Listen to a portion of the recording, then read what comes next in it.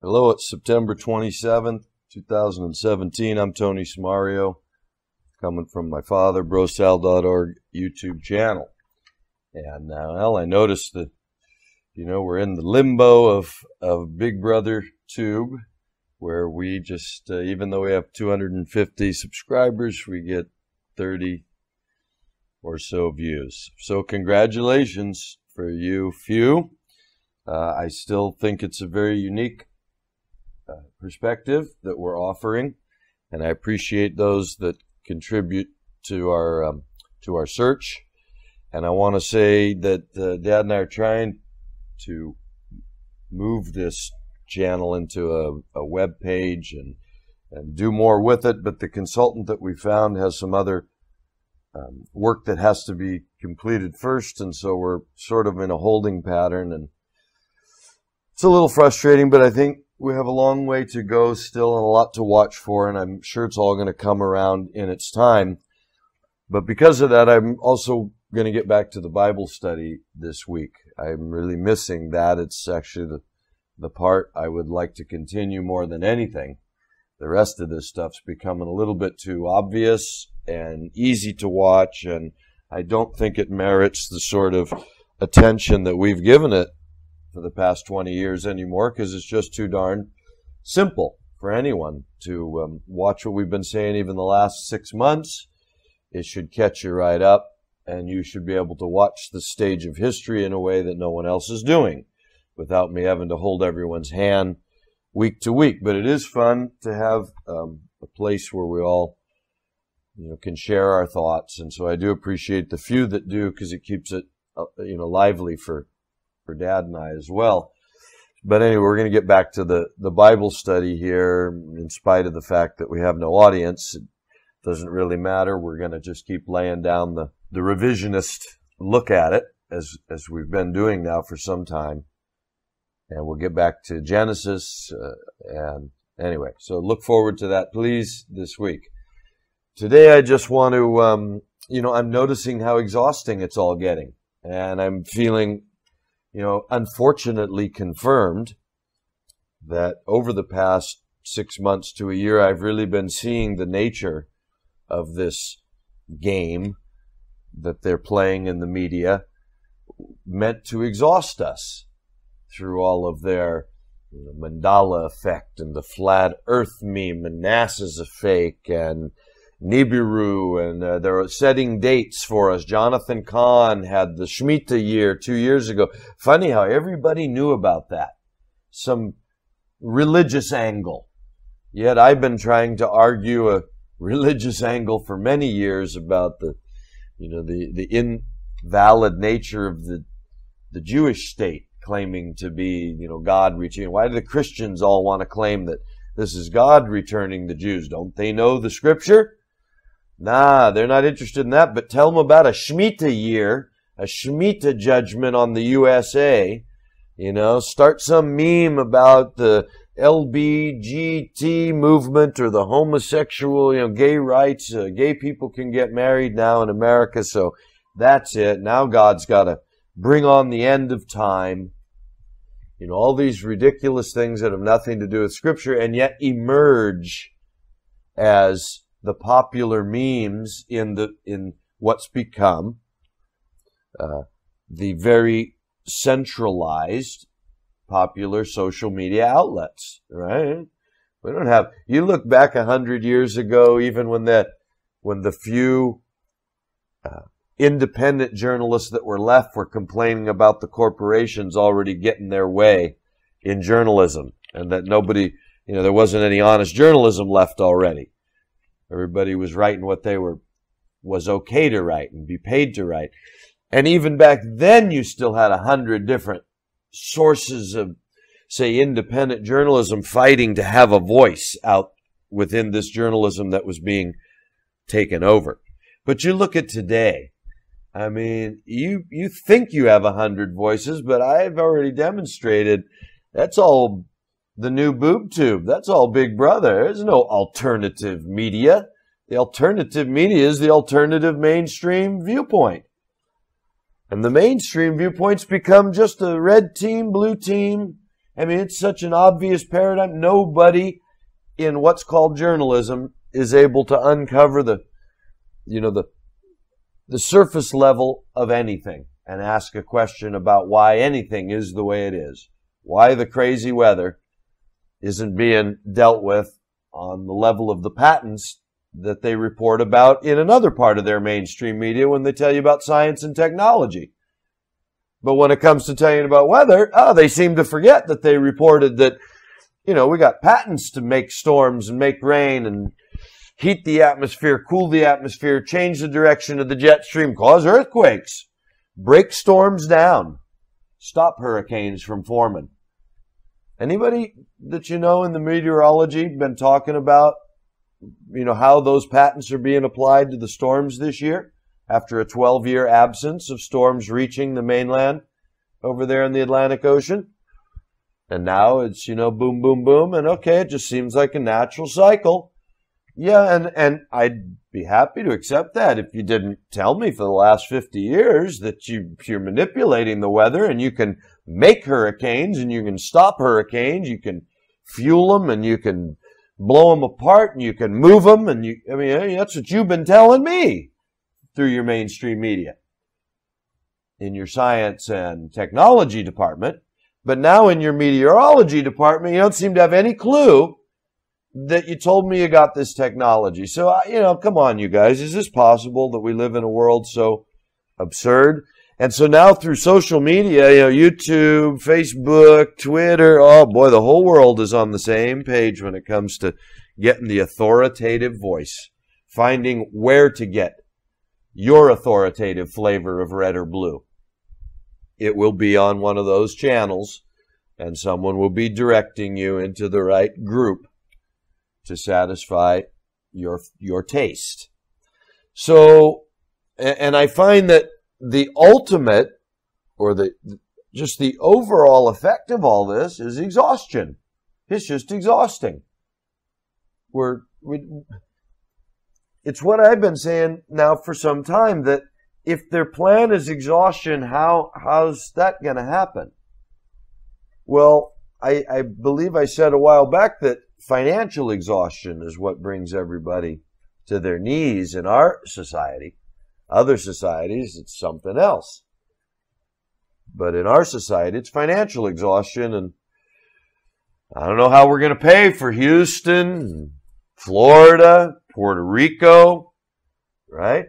California burning down, the West Coast, Oregon, Washington.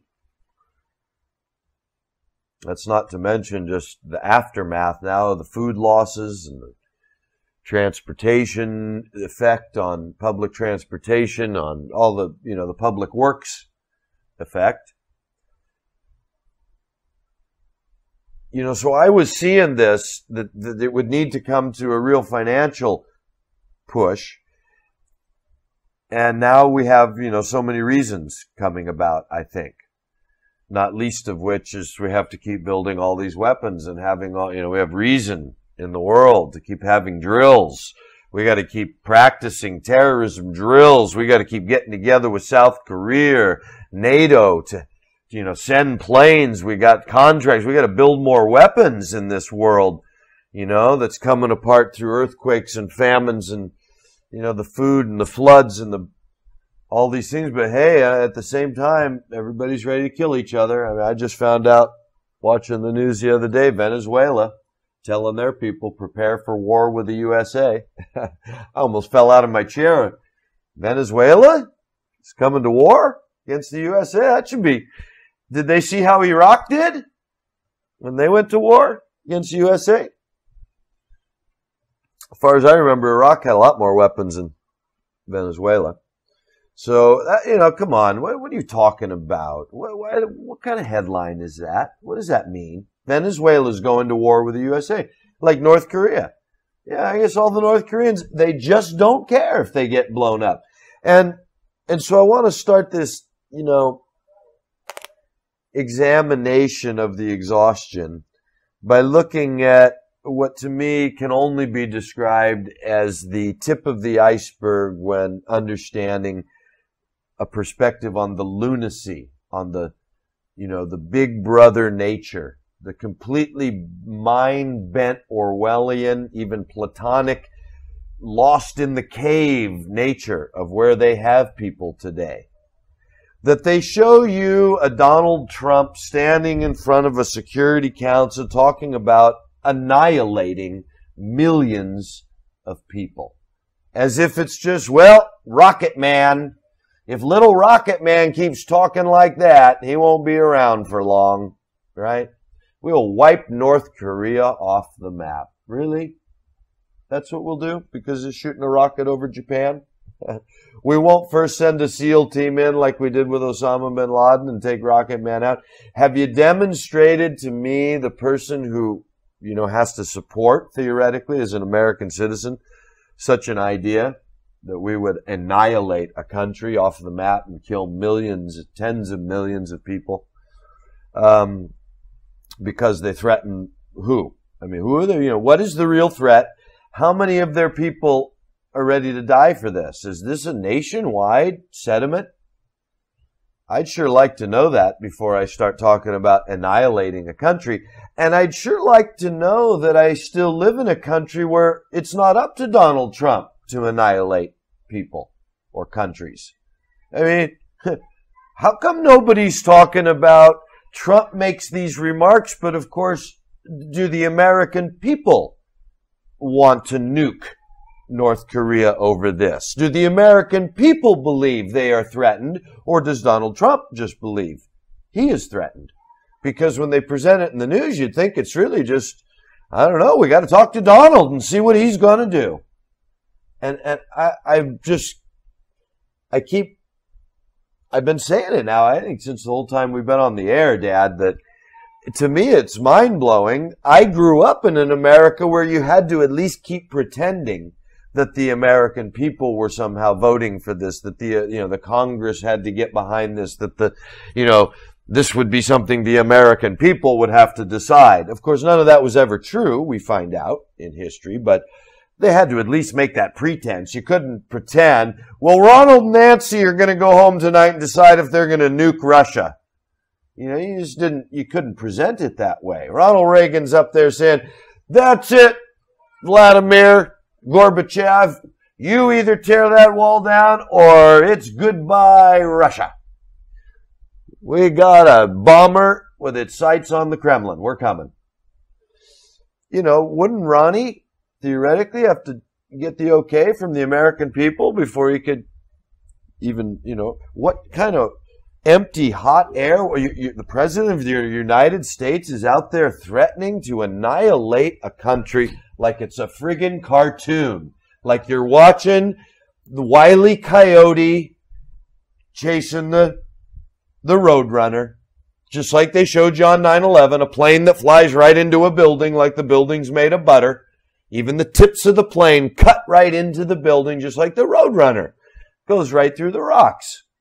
I mean, life's a cartoon. Kim Jong-un, nobody in North Korea cares whether this little rocket man were to, result in the annihilation of their country, since I'm not sure what chance their strategists feel they stand against the military of the United States if they were to actually fire a nuclear weapon at Japan or Guam or anywhere that affected people. The response would obviously be overwhelming from the United States.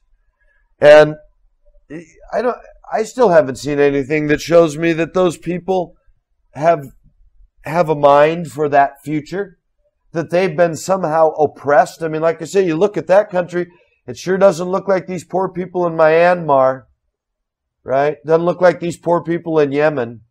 Doesn't look like these poor, the people in Sudan. Yeah, I mean, look at North Korea. Heck, their streets are brand new. Their cities are brand new. Everything I see about North Korea, they look high tech. They don't look like a people that's so oppressed they're ready to go to war and be annihilated just on the principle of the thing that they won't be kicked around any longer, because that's the kind of war it would have to be, right? You don't think you're going to actually get your way if you attack the United States, right? I mean, does anyone think North Korea thinks that? So they present it that way because they have to turn it into a cartoon. And I say there's a psychological part there that people don't really want to, have to grasp or get their mind around or put the energy and the responsibility into acknowledging that they're playing our minds that way for something. And I say it's this exhaustion because your mind just can't, you just can't keep relating to this world. It doesn't make any sense. And all of a sudden we're going to kill millions of people because Donald Trump says that's it. He's gone too far. Of course, none of that's true, but the fact that they even present it that way shows you the kind of world you live in, right? The severe weather as if we don't possess all these patents to do something about it. ISIS, as if, how long have I been pointing out, look at the way they're playing this every week now for 6 months. They're on the edge of getting ISIS. We're on the verge. We're on the verge. We're on the verge. We're on the verge. We've been on the verge. And in all of this on the verge, has anyone seen any footage of actual fighting? Anyone seen a dead ISIS soldier laying in the street where, you know what I mean? And where are they running to? Isn't anyone being killed in this great war that's resulted in as many bombs being dropped as Vietnam and all this kind of stuff? So again, it's a cartoon. It's all a cartoon. And as I said, you can bet that ISIS is just the cartoon part of the story that's there until they change scenes, when it will be, what do we do with this territory now? But for now, it's still got to be the threat of ISIS, because we're not to the full exhaustion yet. There's more to go, obviously. You got these genocides that don't seem to be important in the news, as far as the mainstream news. They give us all the hype about what will the poor victims of, hurricane this or that do. And of course, it's a terrible time right now. The people that are lost everything, all over the world. And in America, it's so new to us, but geez, this is normal to the people who we've been stealing resources from in Africa, Asia, India, all over the world for the last 100 years. We've been putting people through this, and now it's coming home, and isn't it awful? And imagine that on top of what we're finally going through with all the, more resources than anyone to deal with it. We do have helicopters coming in, maybe not enough, but we have people coming in even to save our animals. We have people coming to help us, setting up food, shelter, and things. A lot of people in Africa and Asia and Yemen, they're just dying. They're just starving to death. They're dying of cholera, something that shouldn't be killing anyone anymore in the modern world. But we're killing people again by starvation because that's how these maniacs like to do it. And so, you get your genocides going on all over the world, which is certainly bringing in an exhaustion. It's not talked about, but it's bound to bring exhaustion. You look at what's going on over in Yemen, and it reminds me of the prophecy that Sheikh Hussein speaks of from the Quran. That's part of the signs of the last days. A fire will come out of Yemen and drive people to their place of assembly. So I, don't understand the exact rendering of that. I know the way Sheikh Hussein points to it, but it's certainly, I don't think any sort of insignificant perspective right now to notice what's going on in Yemen with these Shia Muslims and the way that we see, that we've been talking about, the future we're watching for the division of the Sunni and Shia now into something where a Sunni Arab can come up over all that land and they can make their peace with the Jews, and the Shias can object, and that can all eventually lead to a war that brings Russia and China in on Iran's side. But to get to all that, you need a world exhausted and ready to do whatever the deal makers tell them. And so they're killing people all over the world. They've been killing them there in Syria and Iraq and Iran. I mean, they've been killing these poor Muslims in the Middle East now, since that's the focus of World War III. We've been killing them there for so long. And, of course, in Africa, because we covet all those resources and we can't let those people have any. So we've got genocide always going on over there. And now you got these poor people in Myanmar, and it's an ethnic cleansing sort of genocide, so they're getting the Muslims out of there to give it to whoever they've made the deal with, see? And to divide the people, because, see, they want war. What's coming is all-out war, brother against brother, father against son. All-out war. How do you do that? You push people to the absolute brink. You divide people down every line to where everybody's either with you or against you. You either got the people, your posse that you're trying to stay alive with, or everybody that you have to fight to stay alive. And that's what they're doing. I mean, to me, it's so obvious. Like I said, Venezuela. They have Venezuelans ready to go to war with the USA. I don't know if that's just silly headlines they put in the U.S. paper for stupid Americans, but still, just to even present that after showing us just the horrific conditions that have been going on in Venezuela, one of the most rich countries resource-wise in the world. Venezuela should be the Switzerland, of South America, and instead they're so broke they're in civil unrest, total political corruption, of course, and now getting ready, I guess, to send their people to the slaughter by talking about going to war with the U.S. I mean, what a sham it is. I'm exhausted just from watching the lies. The lies after lies, the setup of lies is exhausting.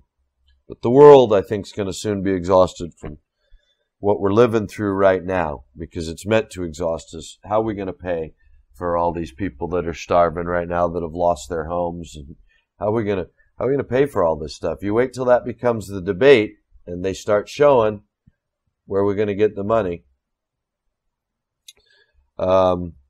Global warming. It's becoming the next meme, like the flat earth. Now it's all about global warming and how the warm oceans are responsible for these storms. So they can tell you that. They remember that meme, but they don't remember that, yeah, but what about the stuff we made to break down these storms? Aren't we trying it, even with the warmer water? We can steer them, right? Why don't we steer them toward colder water? Right? Are we asking anybody that? Nah, but global warming is absolutely an accepted meme as the reason to blame for the severe weather around the world. Again, exhausting, because what can you do? Global warming. Hey, stop buying plastic bottles, but what else do I buy? What else do I do? Nothing you can do. It's your fault. And it's too late. Exhaustion, fear.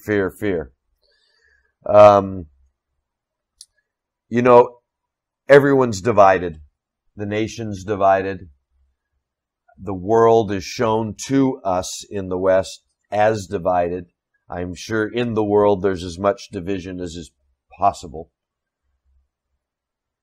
And, it's so universal that it's hard to believe there's any sort of effort toward the opposite going on.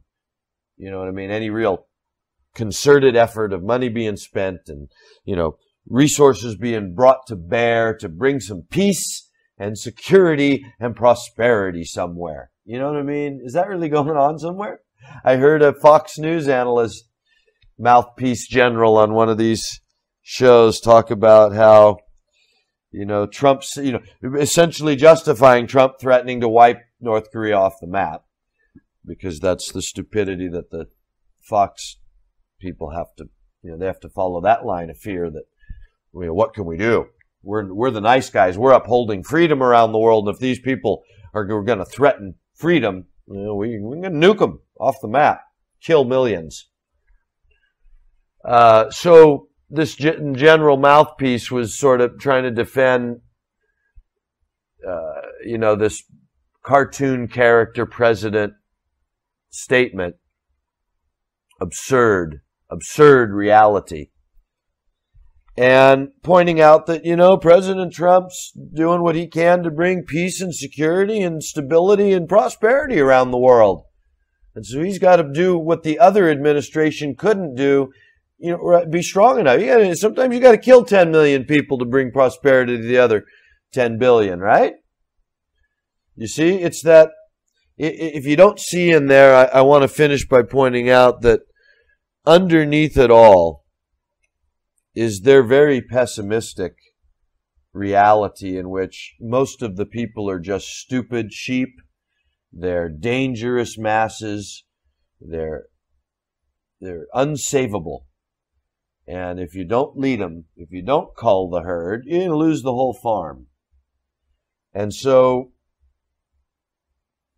underneath it all, the people that are playing this tune, I imagine, are very happy with this horrible sound that's coming out of the world right now.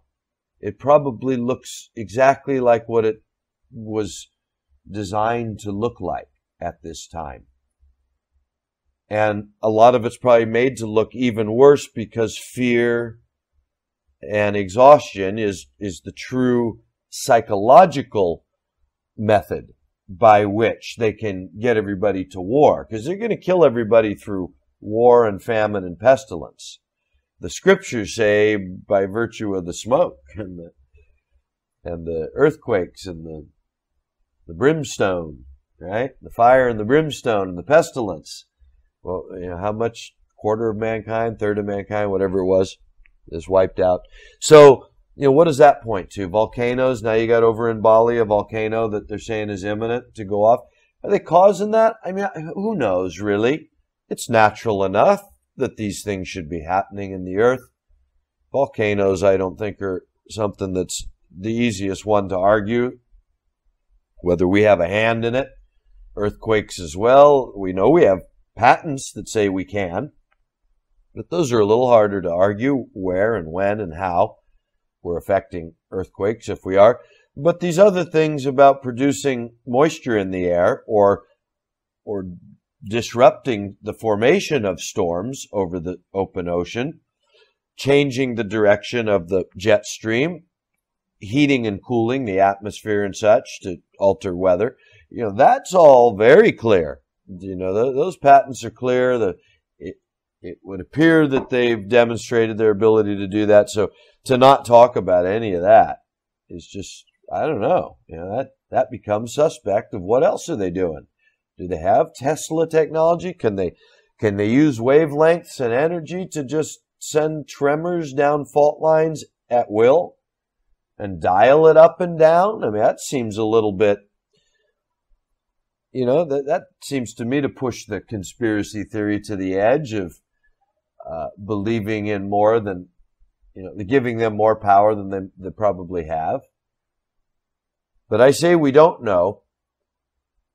So I look at the bigger picture of saying, well, okay, all the sages from Nostradamus to Shiva, to the Old Testament of the Jews, to the New Testament of the Christ. I mean, there's going to be some fire and brimstone coming down, and people dying from the shakings of the earth and such like that would seem to be natural occurrences. And those seem to be starting right now, and the words of the Christ seem to say, there'll be earthquakes and famines and pestilence in diverse places. But don't be alarmed, the end is not yet.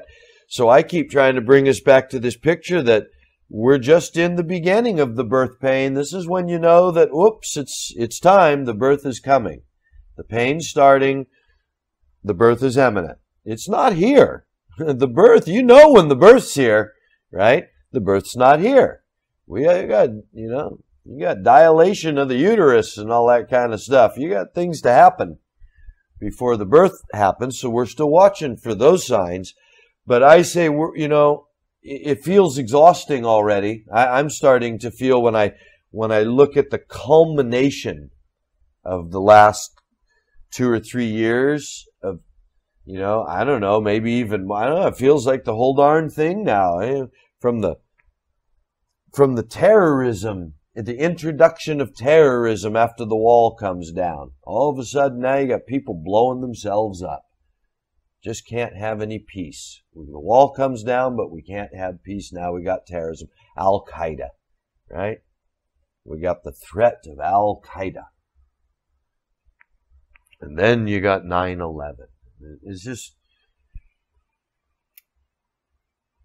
I feel like the whole point has been to keep us on a road that ends in an exhaustive state. And so even when there was a chance for things to become stable or secure or whatever, they've always had the means to do that. Obviously, they don't want it that way. Then you get the financial bubble blows up, bubble after bubble, but the 08. So you got 01, you got the terrorism, and 9/11. Oh, what do we do? Big fear, big problems. So that keeps us busy for a while. Meanwhile, you got the crooked congressmen and presidents coming in and out of office, and plenty of fodder to keep everybody divided and chasing rabbits through all of that political nonsense. And meanwhile, what's going on? You've got financial plans. Like I say, I don't think any of them have to do with just making money or securing markets. They already had all that when they set out on this plan for 3 world wars. It's their money all along.